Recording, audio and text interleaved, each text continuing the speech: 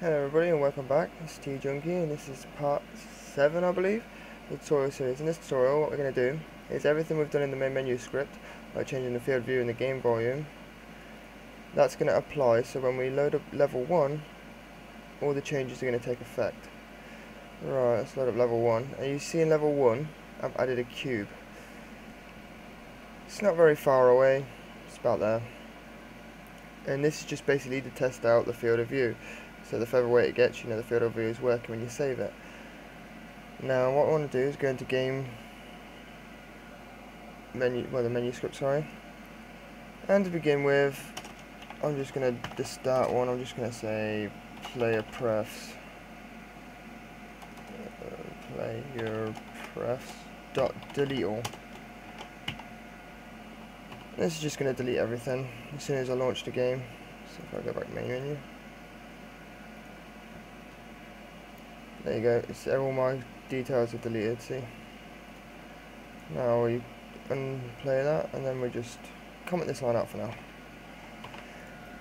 Right, now to get all this to work, what we are going to have to do is if you go back into Unity and in the scripts file create another C# script, and we're just going to call this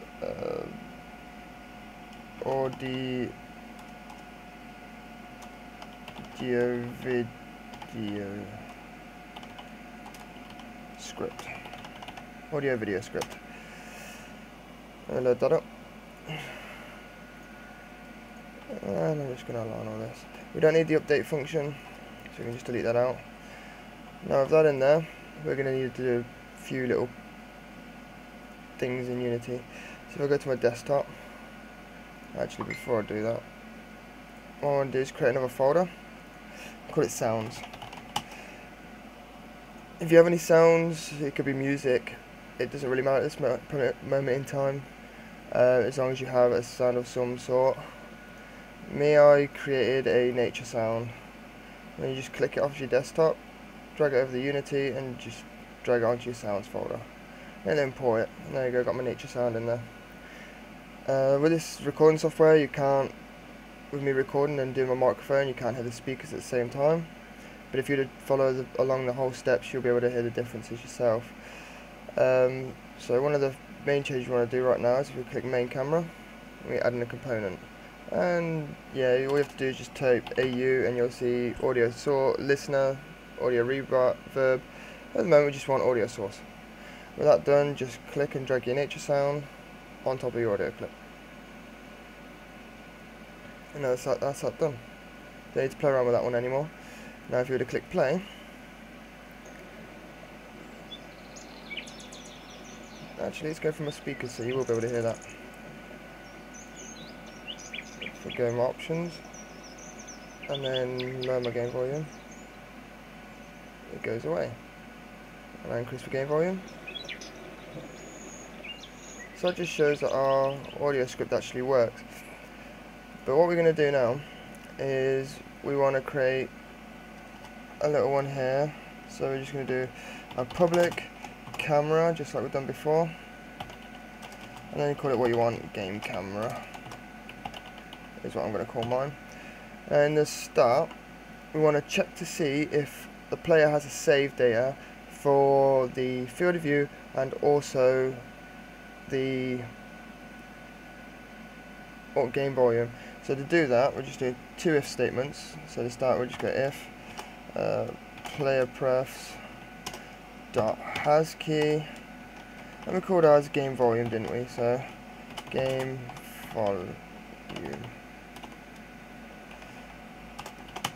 and then we're just going to say audio listener dot volume is equal to player prefs dot get float, because we saved it as a float. And we're just going to say game volume. We just have to use the key. We don't actually need the previous, what we had in the original script. We just need this. Now with this one done, we'll just go and add the field of view now. It's the same principle. So if player prefs dot has key, we're going to call it, was called game FOV. And I'm going to say game camera dot field of view is equal to player prefs dot get float and game FOV again. Now that's completely done. Now with that all done, we go back into our Unity, and then what we need to do is we need to load up level 1. Just make sure you save your main menu script, or your main menu scene, sorry, and click main camera, and I'm just going to drag the audio script onto main camera, and same as we did before, with main camera selected in the hierarchy view, click and drag it onto the game camera in our audio video script. That's what's attached. But we also need to add another component and another audio source. And in this audio source, we're just going to put our nature sound back in there again. That way this will play straight away when the scene loads. Now with that done, click main menu again, but make sure you save your script, your scene. And then if we click play, I'm going to go my options, graphic options, fantastic. My field of view, I'm going to do it, for now I'm just going to leave it like this. Apply, just leave it standard. Audio, we're going to do audio max, so it's really loud. And click back, and now we're going to create a new character because I deleted mine. I'm going to go male, and I'm going to create character. Now we're going to load game, load character. As you can hear, look, as you can see, the field of view hasn't changed, the box is still there in the middle of the screen. And my sound is really loud. Now if I come off that, and I'll launch my menu screen script again, my menu scene, sorry, and click graphics options, field of view is going to be really high. Click apply, audio options, I'm going to turn it off. Click apply. I'm going to click load game, load my character in. As you can see, the box is now really far, and there's no audio going on at all. So that's our audio and video now carrying over onto our next scene that we load. And because it's all controlled by a script, we just literally have to add that to the main camera every time. But there was something in the main menu script that I didn't like. If I click options, graphics options, put my field of view back down to normal. As you can see, you've got options up here. You've got the game view and game quality. Up here, that's why I left the gap here in the first place, I'm going to have this subtitle. I'm going to have another one here saying audio settings and then video settings at the top when we click on them. Just to round it off and finish it all off. And then we'll get focusing on a HUD, which we're going to do in-game menu and everything for it. So if we find our different sections, like this is options menu, this is audio options display right here. Now we just copy the sub menu title from the options menu, and then we just paste it in here. But we want to make sure, yeah, just paste it at the top and call it audio settings or audio options. It's up to you. I'll call it options to keep in. Actually, I just call it audio. And now what I want to do is want to have screen dot width divided by 2 plus 10. And the screen height, we don't need to do the screen height, we literally just need it 10 from the top. Should be fine looking like that. And if we copy this, the one we've just done, and then we put it in the graphics options one, and just call it video. And if we click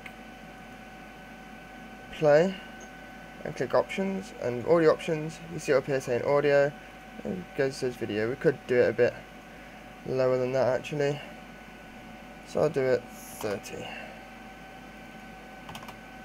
from the top, and I'll do it an extra 10, so it'll be 20, just so it's indented a bit.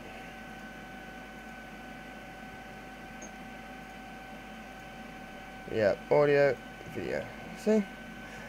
And that's looking quite nice actually now. I'm going to do a tutorial on using our custom GUI skin as well. to change the buttons, the font, so the buttons look different using 3 images that we have that we'll create or something. And I'll show you how to do it, and also show you how to do it correctly so that when it scales it still looks nice, because a lot, if you use a GUI skin, when you put it in and it scales, it looks just horrible. So I'm going to teach you how to do it so it actually looks great when you rescale it to any size, depending on what your image actually consists of.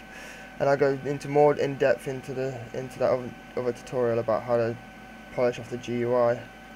But for now, thank you very much for watching. I'm a T-Junkie, and I shall see you in the next part. Goodbye.